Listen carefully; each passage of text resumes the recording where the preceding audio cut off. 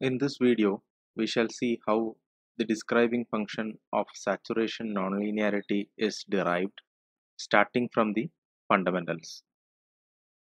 At the end of this session, you will be able to derive the describing function of saturation nonlinearity. We will start off from the very basic input-output characteristics of a saturation nonlinearity as shown in this figure, where x-axis is the input and y-axis is the output. Now this particular corner has an x value of m, and similarly this particular corner has a x value of minus m. Remember that the input output characteristics is symmetric with respect to the origin.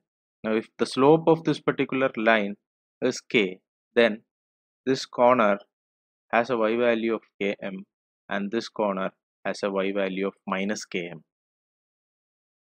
Now the entire input-output characteristics in the two-dimensional plane can be divided into three parts. One is where you have this slanting line, the other is where you have this straight line here, and the third part is where you have this straight line here.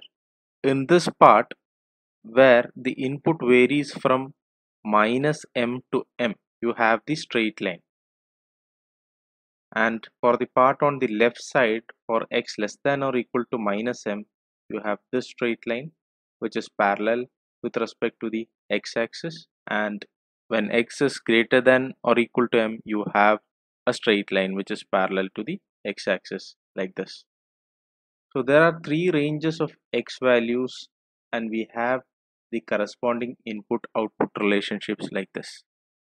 For x less than or equal to m, that is from this point towards negative infinity, the value of y is minus km and that is written in the table. The second part is where you have x in between minus m and m, which represents a straight line which passes through the origin. So from our fundamentals, we know that a straight line passing through the origin has the generalized representation y is equal to mx, and here in this case the slope m is denoted as k, so y is equal to kx in this case. Now the third part is where you have x greater than or equal to m, so that is from this point towards positive infinity, the value of y is km and that is given in the third row of this table. In the previous lecture, we had seen that the input to the nonlinear function is a sinusoidal signal, and as such you will get an alternating quantity as the output.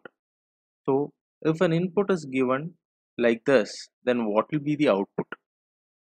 For that, let's take the region from 0 to alpha. Alpha is that angle which corresponds to this particular corner in the input output characteristic.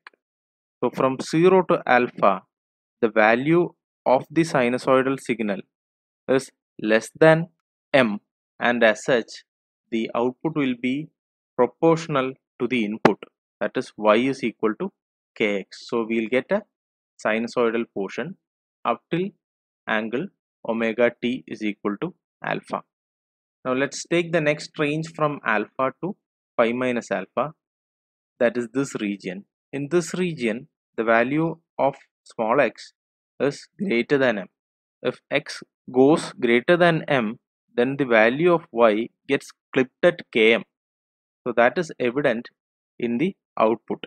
The third portion is where you have the range between pi minus alpha to pi plus alpha, that is from this point to this point. Here again, this region comes at this portion of the input output characteristics where you have the output proportional to the input, and as such you will have the output waveform following the shape of a sine wave. The next portion is from pi plus alpha to 2 pi minus alpha. There you have the amplitude less than minus m, and as such it gets clipped at minus km. So you get a flat response for pi plus alpha to 2 pi minus alpha angles. The last section is where you have the range from 2 pi minus alpha to 2 pi, where again it comes in this region, that is from minus m to 0. So it comes again in the linear region, and as such the output waveforms take the shape of a sinusoidal signal. So this is how the output signal will look like if a sinusoidal signal is applied to a saturation nonlinearity. Just a recall of the equations that we require in order to derive the describing function. The expressions for y1 and phi1 are given.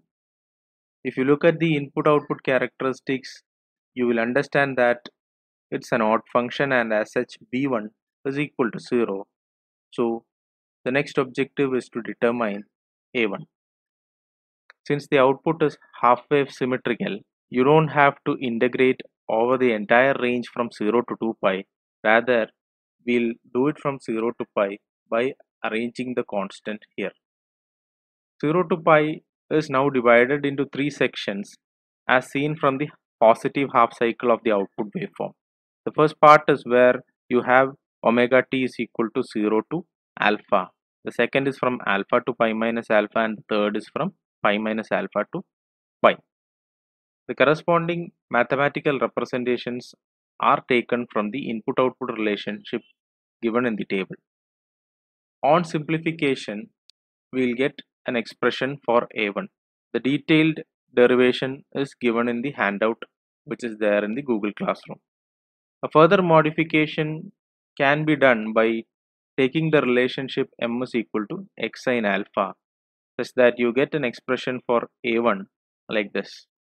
Now moving on to the representation of the describing function given by y1 by x angle phi 1, we will get an expression like this.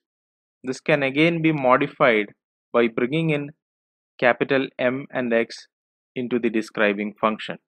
For that we will be using a triangle. We already know that M is equal to x sin alpha. So from there we can derive the value of cos alpha and then later on find Kn. So this is the describing function of saturation nonlinearity. We will be using this describing function in order to analyze the stability of a system which has saturation nonlinearity. To summarize, we started off with the derivation from the input-output characteristics of the nonlinearity, and then the output waveform was developed.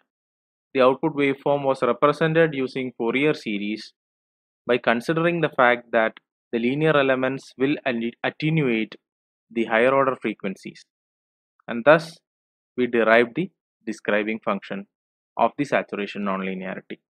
Let's have a small question. How will the output waveform look like if the amplitude of the input sine wave capital X is less than m? You have two options. A, it will be a sinusoidal signal.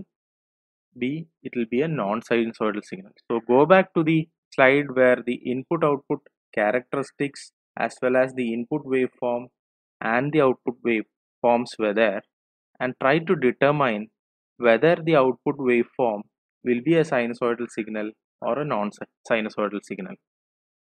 Pause this video and try to answer this question.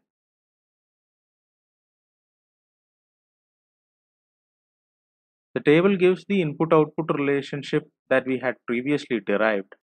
The input x is equal to capital X sin omega t, where x is the amplitude of this particular input, and if capital X is less than m, then the output will follow row number 2 of this particular table, and as such you can understand that y is equal to kx.